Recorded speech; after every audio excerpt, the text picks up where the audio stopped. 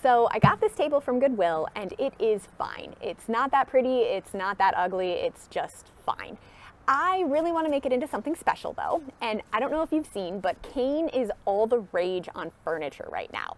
And I really want to give it a try, but this table cost me like $5, and so I'm not all that excited about going and spending a fortune on cane. So instead, I'm going to try it with something similar. Let's see how it goes.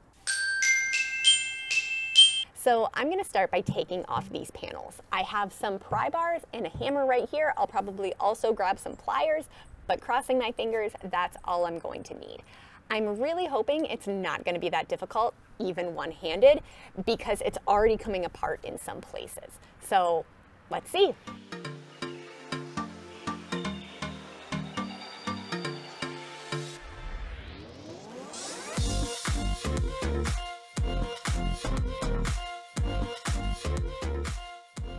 So these first two panels in the front came off really easily, and even the staples holding these other ones on were coming off without much effort. However, these other panels, turns out, are inside of a groove.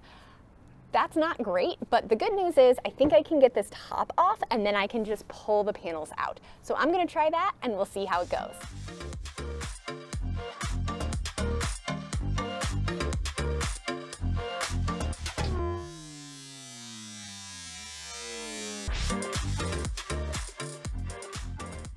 Okay, so this was not what I anticipated happening, but that's okay. I am perfectly capable of putting this back together, so let's go. So in just a second, I am going to spray paint all of these pieces. I'm using cheapo spray paint because this is a budget project, so crappy spray paint is going to have to do. It is black. I think white would look nice too, but I didn't bring that, so black is what we got.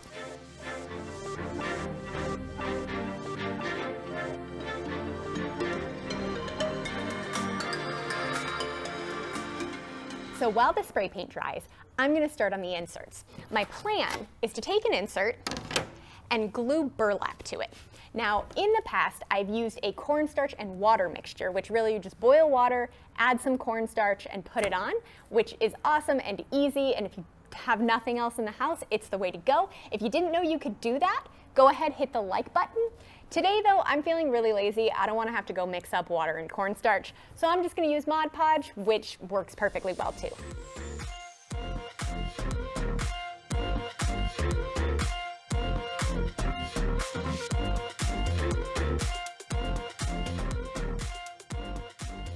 Alright, so the burlap is all on the panels. It actually used more Mod Podge than I was expecting. I was actually kind of regretting not going with the cornstarch because the cornstarch is like $1 and the Mod Podge is like $7.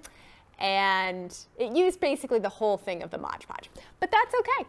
It's on, it's good to go, we're going to be fine. So next up is the top. I'm going to sand this down, probably starting with a 40 grit sandpaper just to get all of the finish off, and then I'll work my way up 60, 80, 120, 180. That'll make it really nice and smooth. If you hate sanding and you're like, oh, what a mess, get a really good sander. I love my sander. It just goes very quickly. I used to have a terrible sander, and yeah, I hated sanding then too. So I finished sanding it, and now I'm just thinking about what I want to do to finish it. I really want to keep it light, so I don't think I'm going to stain it at all. Instead, I just tested two different polyurethanes, a water-based polyurethane and an oil-based polyurethane. And oil-based polyurethane gives a little bit more of a tint to the wood than water-based does, and I think I really like how this oil-based looks. So obviously, I did my test on the back side of it, the underside, and so I'm going to flip this back over. I am going to put the oil-based polyurethane on, and then I will be almost done. All I'll have left is to assemble.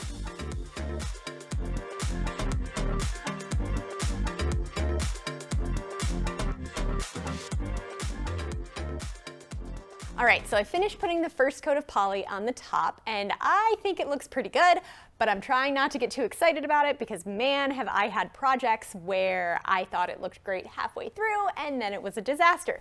So far so good, but not gonna count my chickens before they hatch.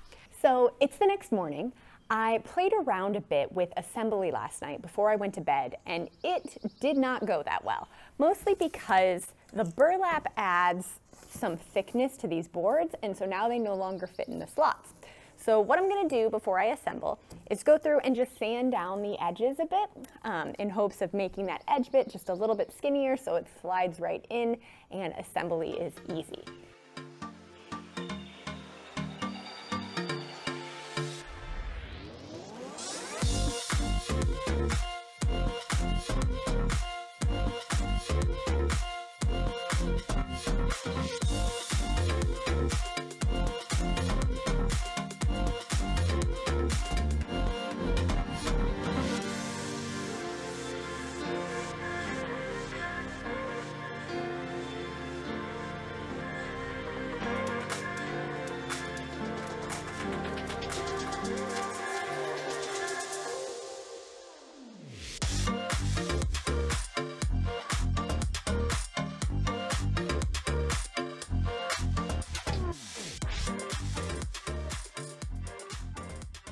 So everything's assembled, and that was by far the hardest part. Nothing wanted to align right, and eventually I had to go get my dad to help me because one hand was just not enough, especially when it came to putting the top on.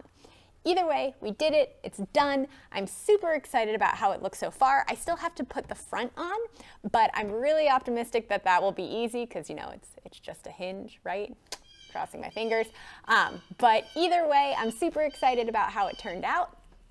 That's a bird, sorry. Super excited about how it turned out, and I'm excited to see the final product. So if you're wondering what I'm going to do with this, I'm probably going to sell it. There is a flea market that happens right down the street from here, and while I'm not dedicated enough to actually get a spot in the flea market, a lot of people walk by on their way to the market. So I'm thinking I'll just put this out maybe with a sign that says $40-ish. If nobody bites, I'll take it down to 20, and hopefully someone will take it. I know a lot of people flip for profit on the internet. I am not one of those people. I just want to make my money back, especially since I'm not totally confident when we were putting it back together and it had a hard time going back together. I'm a little worried it's not going to stay together long term. $20, I don't feel so bad if it breaks on them in a couple years.